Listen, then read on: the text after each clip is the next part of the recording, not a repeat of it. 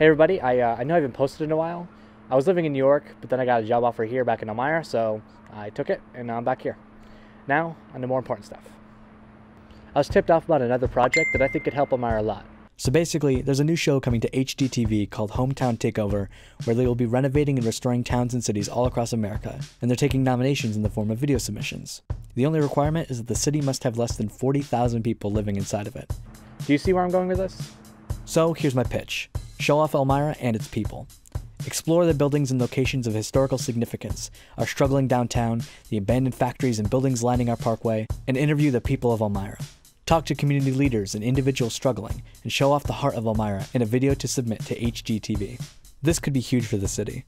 Not only would it help speed along the city's ongoing downtown revitalization, but it'd actually give hope to a city that has lost it over the years, taking every punch thrown its way.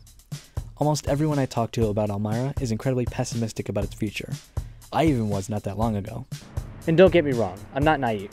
It'll take a lot more than just a TV show to bring Elmira back. But we have the opportunity to help speed along the process. Why not take it? I can think of no better city for the show to help. It's been almost a year since USA Today released an article calling Elmira and Dansville, Illinois, the only two cities in America still stuck in recession. If shooting a video with tours and interviews in Elmira can help, why not take it? But here's the thing. I don't think that I can do this by myself. This is too big of a project for me alone. I'll need a few people to help with the production side, people willing to give interviews, and the owners of culturally and historically significant buildings and locations around Elmira to allow us to film.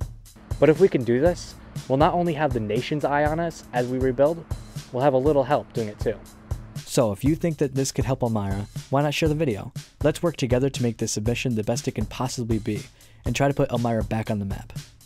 If you think you can help with the project, shoot me an email at alex@chichester.tk. I'd love to work with you on this. Hope you have a good one.